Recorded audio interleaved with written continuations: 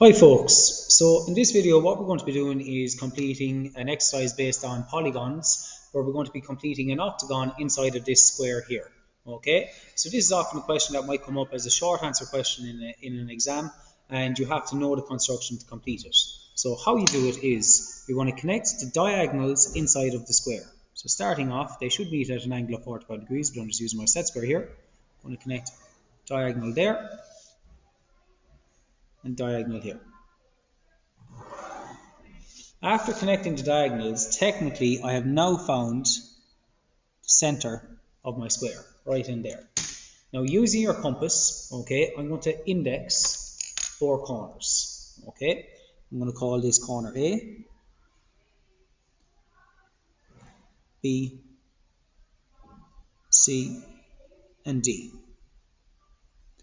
Now, with my compass, I'm going to position the compass point on corner A, and using the lead part of the compass and put it on the center point of my square. And what I'm going to do now is I'm going to swing an arc to cut the edges of the square.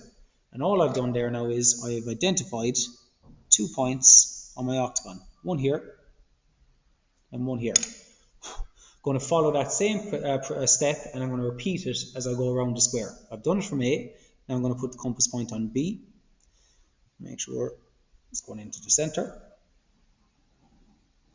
There we go. I've now identified 2 more points. One there and there. Repeat the process then for C and D. There's C, finally D. Okay, put that in a little bit darker so you can see it a bit better.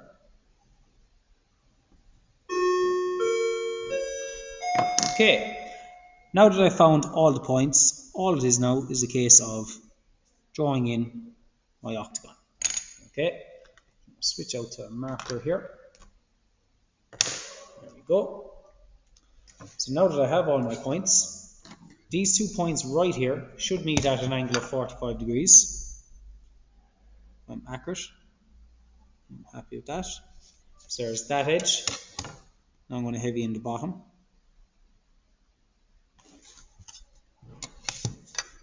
Likewise on this side. If we're accurate, it should meet at an angle of 45 degrees. In this case, it's working out for me, so my accuracy is good. I'll put in my vertical line. Other vertical line.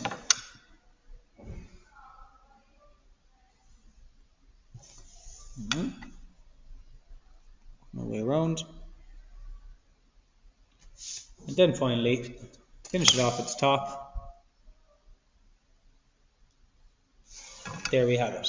Okay, so there it is, guys. That is how you complete an octagon inside of a square. I hope you found it helpful.